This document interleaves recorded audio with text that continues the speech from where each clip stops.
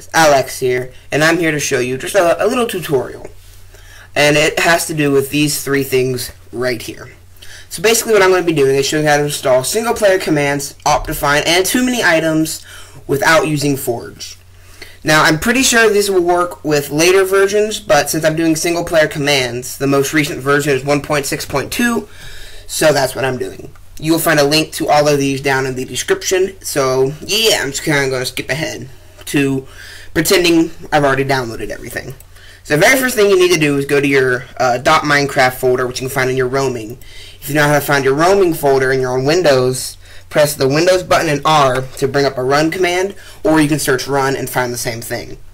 And then what you got to do is type in %app data or data, whichever you prefer, %, and then click OK. .minecraft. And there you have it.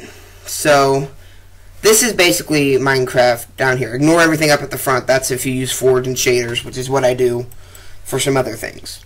What you're going to need to do is then come here to versions. You'll notice I have a 1.6.2 folder and a bunch of other folders. What you need to have is make sure you have 1.6.2. If you do not have 1.6.2, just load up Minecraft. It might take a second just because I'm recording. It usually doesn't take very long though. Just load it up. Yeah, I'm also, yeah, whatever. I don't know what I was going to say. You're going to click Edit Profile, come here to your latest version, and then you're going to scroll down until you find right here 1.6.2. You're then going to click it and click Save Profile. You are then going to play normal Minecraft. This is without any of these things installed. I don't know what that loud whistle was. Wow, that was weird. I've never heard that before. Alrighty, so once it loads up, you have just a plain old normal Minecraft. There's nothing installed yet, but it did install 1.6.2 to your versions folder. However, since I already had that, I was just showing you how to get it. Now what you're going to do is you're going to have to create a copy of the 1.6.2 folder. You're going to paste it, and then you're going to rename it. Anything you like. I'm going to just, for keep it simple, it's going to use SPC, single player commands. And then this is optional as well. I prefer just to highlight it and then Control-C it. That way you can do later stages easier. But like I said, you can rename this folder anything. I use SPC for single player commands, but if you're just using it for like any other form of mod, you can just name it mods. And that'll work as well. So now what you got to do is rename both of these. That's why I just use Control-V and Control-V. There you go. Now you have 1.6.2 SPC, an executable jar file, and a 1.6.2 .json file. Then you're going to open the .json file, and right up here, you're just going to type in SPC, exactly as you typed it in down there. I typed it in all caps, so I used all caps. And then you're just going to save it and close.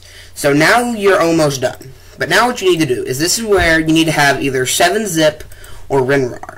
I prefer 7-zip just because I've had bad experiences with WinRAR.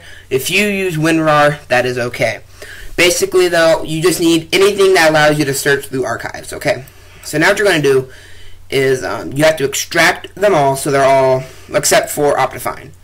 I'm just extracting them so that they're unzipped, and then you no longer need that version. Same thing here. Extract files, and okay. So now we have 2 single player commands and too many items, and then we have Optifine. Now what you need to do is come back up here to the executable jar file, right click it with either 7-zip or WinRAR, and then open the archive.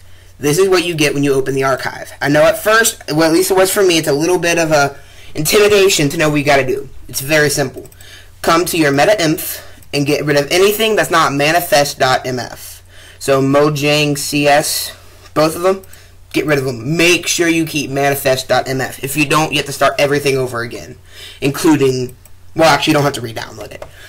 So now what you're going to want to do is here you just open these up. So what you need to do is take out World Edit. This is super important. World Edit cannot be inside of here. And then the README and terms, they just kind of show you what you can do. There's other ways of learning how to do that. So now what you're going to do is also open up 7-zip. And then this is very simple. Highlight everything and drag it over. You'll get a little confirmation thing. Says, are you sure you want to copy it files to archive? Yes. Just click yes. Nothing bad happens by clicking yes. I swear. I do this all the time. Now you're going to take too many items. You're done with that now, but this is very important. You have to have the world edit for this to work. Now you're just going to come to here, and you see there's no executable jar files. You're just going to copy it, copy all of it into here, and then click yes. So now you have too many items and world edit, not world edit, installed single player commands. So let's see, now you don't need that. Now for Optifine, you're doing the same thing that you used for this. You're just going to open the archive. Then you got to maximize it so you can see it all. I'm just going to copy it over here. You then have to have every single thing copied and moved over, or else it will not work and it will crash your Minecraft. Yeah, I did the same thing. Now, unfortunately, since I wanted to use not enough items, but since not enough items does not have, it works in an executable jar file, and you need code chicken core, it does not work very well because code chicken core does not work with this. Alrighty, so now you're done with this. Unless you're installing more mods, then you just do the exact same thing. Now what you're going to do is go back to your .minecraft. You're done with that as well. So I already made one earlier, but you need to make sure you have a bin folder. So I'm just going to delete it and show you how to get one if you do not. Just click New, Folder, and then name it bin with no capitalization. And there you have it. You now have a bin folder. So now what you're going to want to do is just move both of these over into the bin folder. I personally do not know if Optifine needs to be in the bin folder. I've just always found out that it works better for me if I do have it in the bin folder. And then what you're going to do is just load up Minecraft. Look, then once again, nothing is happening right now because it's still just a normal vanilla Minecraft. Because it's not trying to load up 1.6.2 yet. This has single player commands. When you click, then you're going to click Edit Profile and Latest Version. Usually right below Release 1.6.2, you'll find Release 1.6.2 SPC or whatever you named it. You're then going to click that, come down here and Save Profile. One more thing I suggest. If you have enough gigabytes of RAM, which you can do by finding a using a run command that helps you find your gigabytes of RAM, or you can just go to your computer. So with single player commands and world edit, basically you can add thousands of blocks in an instant. If you only have the one gig set to this, it won't work. I use 3 gigs. I have 4 gigabytes of RAM. I'm saving one so my computer can still do other things. I'm now going to save the profile. Don't worry about any of the other things, just the -XMX3G. If I have 3, you most likely will have 1. You can change that to 1, 2, 3, 3.5, 5, however many you have. You can change it as many as you want within the number of RAM you have. If you put too much over there, it won't even run. So now just save profile. Once again, make sure it's set to SPC, and then just click play. So now you are done with everything over here. Basically, you're done with all these, and you're done with that. The only reason I am keeping them is because in case something goes wrong, or if I mess up the recording and I have to do it again. So, I've already loaded this up earlier. So now what you're just going to do is to make this work, I'm just going to call it World Edit. You are now going to want to have cheats on is required, but nothing else is. And I'm just going to create a new world. And my phone is going off. I'll call you later.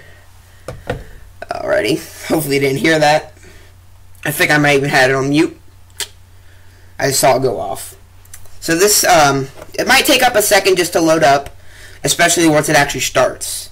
But you just kind of gotta wait a minute. You'll notice, look in the bottom left hand corner in a second. It'll say something about SPC. So let's just wait for it. Or maybe I missed it. No. There it is. Single player commands 4.9-http://bit.ly/spc mod. That lets you know it worked. If you see that, and then you see something else that says like world edit not found or whatever, that means it's not installed correctly. And now you also notice Optifine is installed, because when I clicked control or whatever your zoom button is, I also were able to zoom in. And then if I open up my inventory, boom, I also have too many items. Too many items, just a quick little overview. It allows you to give yourself as many items from anything you want. Really good if you're just playing to play. You can go from survival to creative mode, change the difficulty, heal yourself, change the time, enchant items. Really good for like mod reviews and stuff, because then you can just say, create stuff. I use this personally a lot of times, not really in survival because you're always stuck like this. Alrighty, so now you've seen that it all works. And I don't know exactly how long this video has been going on, but I would kind of like to give you a brief overview to show you that it actually worked. So if I type in /fly, flying is now permitted. That is a thing from single player commands, as is /noclip. Noclip makes it so you can fly through blocks and not have to worry. You're basically legitimately invisible, because now you can just go through items. And as soon as you stop flying, you'll notice noclip is disabled, so you can't just like fall through the world. And you'll notice I cannot just fly through here. Also, when you have fly enabled, you do not take fall damage. I'm just going to turn that off. Alrighty. So now what you're going to do is, this is world edit / wand. That'll give you just a wooden axe. I'm actually going to turn the fly back on. And then this is world edit in your hand. World edit is completely revolved around this. You can basically select an area, select another area, and we'll select right there, / set diamond ore. Oh wait, sorry. You have to put them together, I forgot. Diamond ore, boom. And now there's diamond ore. And you can even do a stuff that's not technically supposed to be able to be placed. Like, let me just think. Like, you can normally not place seeds on... You can usually not plant seeds on top of water.